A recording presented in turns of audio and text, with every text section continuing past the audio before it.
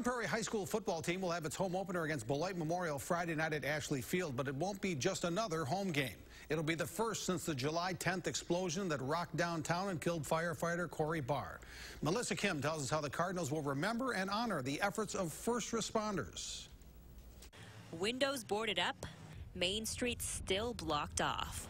All reminders of the explosion that destroyed parts of downtown Sun Prairie more than 1 month ago. But some bright spots, this community, grateful for emergency crews. I think that's what really truly makes this a special place to live. Less than a mile away, Cardinals head coach Brian Kaminsky and his team practiced for their home opener on Friday, a game dedicated to those first responders. It's just a way to show our love for the community, how strong we are for the community, and what we believe in.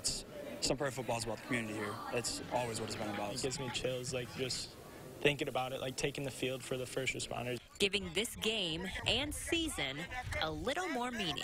To know that I'm representing our community in a positive way, so it means a lot more this year than what it has in the past. It for sure is more than just a football game, as every game is. It's like after the loss last week, it's just a football game, but we need to get better, and this week's big. Bringing this already tightly knit neighborhood just a little bit closer. Now we got to let this community know we're here together, and football's such a community event here in Sun Prairie that we feel everybody coming together. Sun Prairie, we're more of a family here, and it's a tight-knit family here.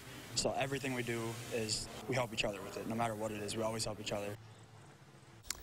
Here are the jerseys the Sun Prairie football team will wear to honor those first responders in their home opener Friday night against Beloit Memorial. A number of first responders will lead the team through the stands and onto the field to start the night at Ashley Field in Sun Prairie, the home football opener Friday night. Our prep